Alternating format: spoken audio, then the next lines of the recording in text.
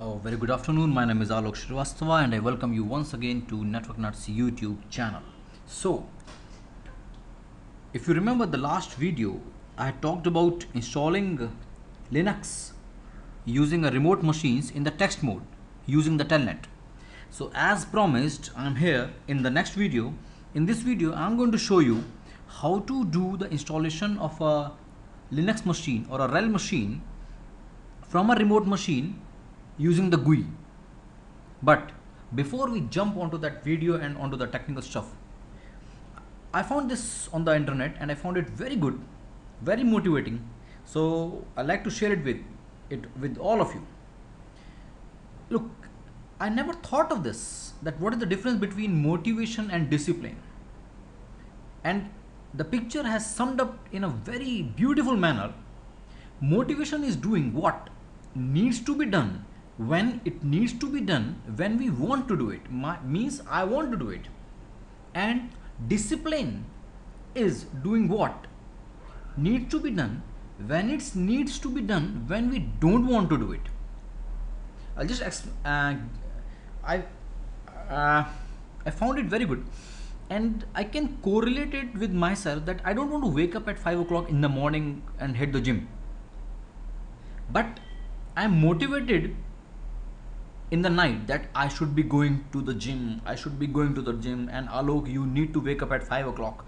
But at 5 o'clock in the morning, my body refuses. My body says, I don't want to wake up. But that is discipline comes out there that no, even though I don't want to use it, I still have to do this. And I wake up at 5 o'clock, I hit the gym. I hope many of you guys are hitting the gym, doing the exercises and keeping yourself fit.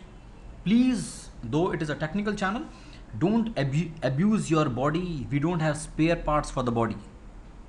So please love your bodies, do some exercises, hit the gym and be motivated. And in the morning, you have to be motivated in the night when you are going to in the bed, and you need to be very disciplined when your alarms rings up at 5 o'clock in the morning.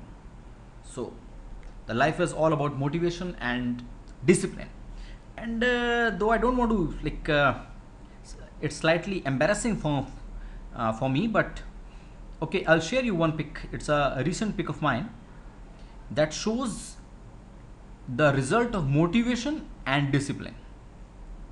Here it is. It's me, and this is the result of motivation and discipline.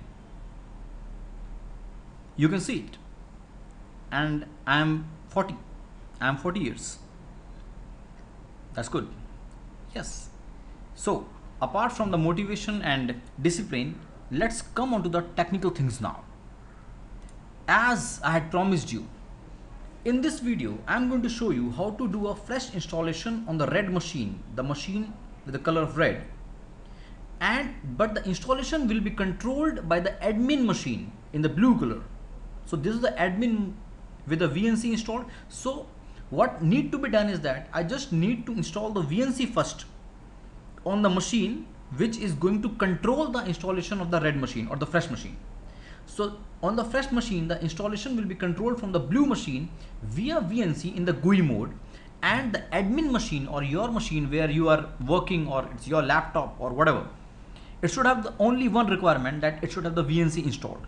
And the red machine, while installation, will be transferring the whole GUI to the blue machine using the VNC as depicted or I had illustrated in this beautiful picture.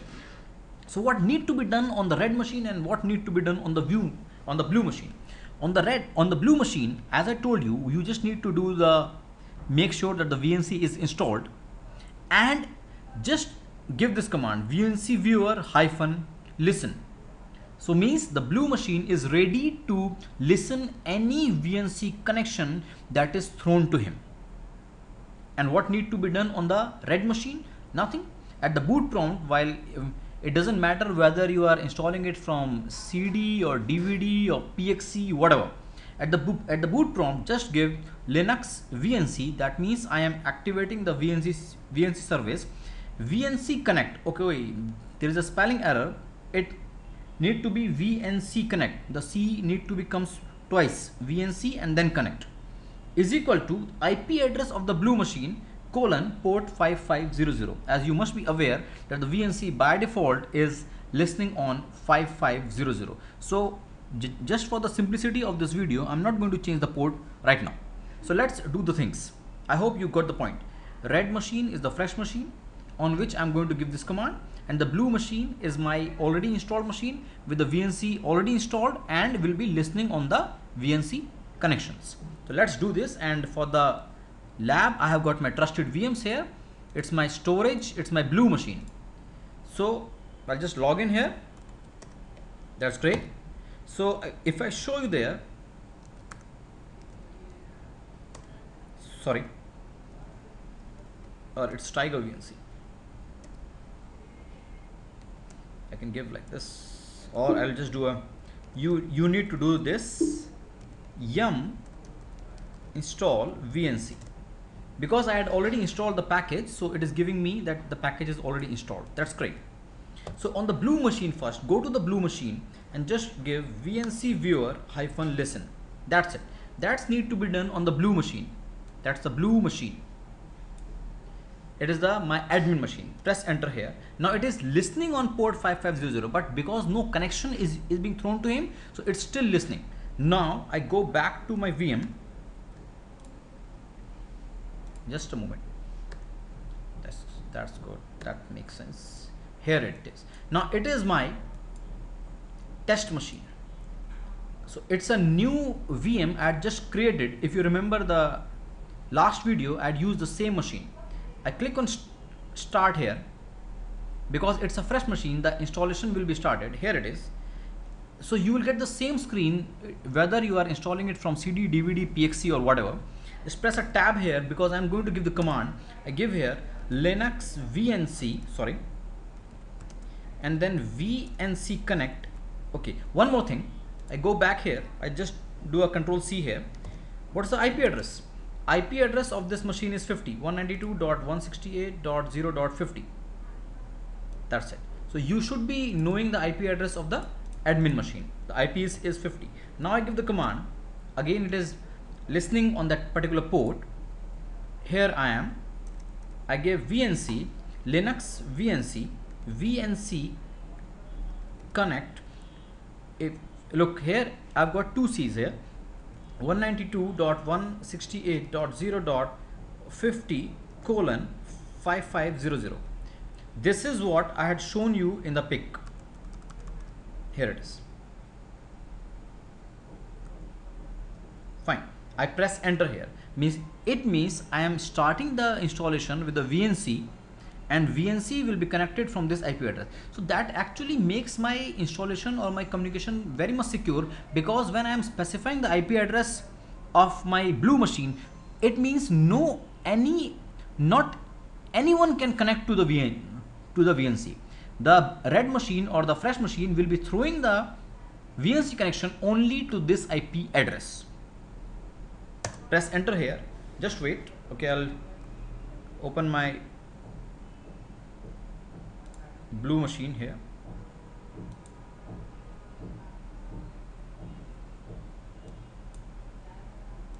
Just do it. I'll just minimize this. Here it is. So here is my blue machine and here is my red machine. Let's see. That's good. It's moving further. Still it is only listening. The VNC is not, VNC on the red machine has not thrown the control to the blue machine. I make a skip here.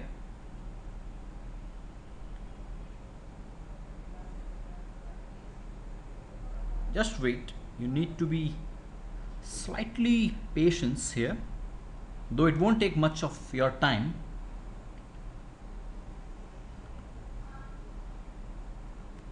Here it always takes time. Here it is. Now the Anaconda is being running and controlling the installations as per my command, the kernel parameter that I had defined.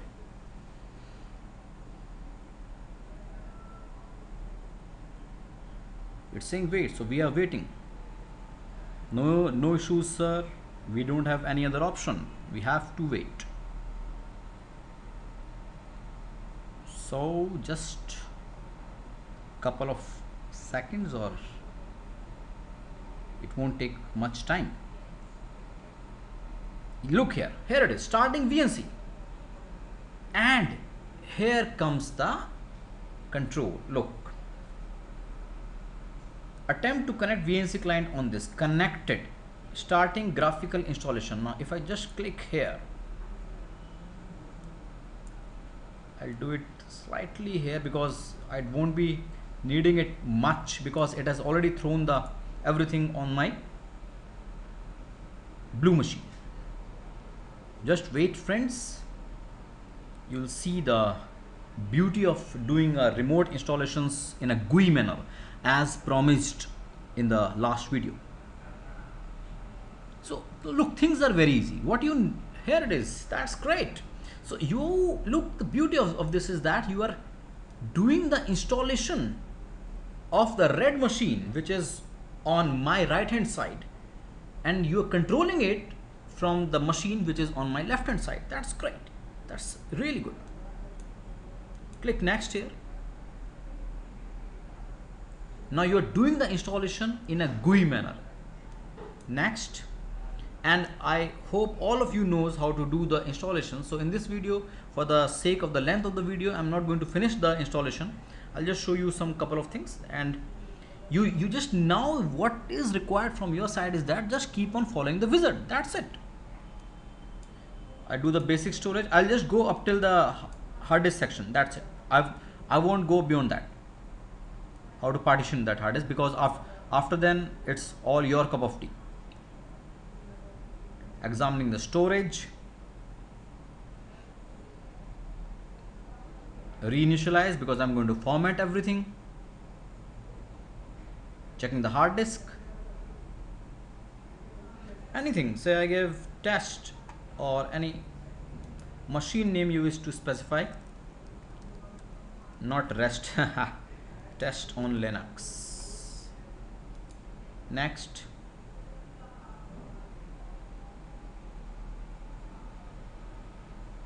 Choose your time zone.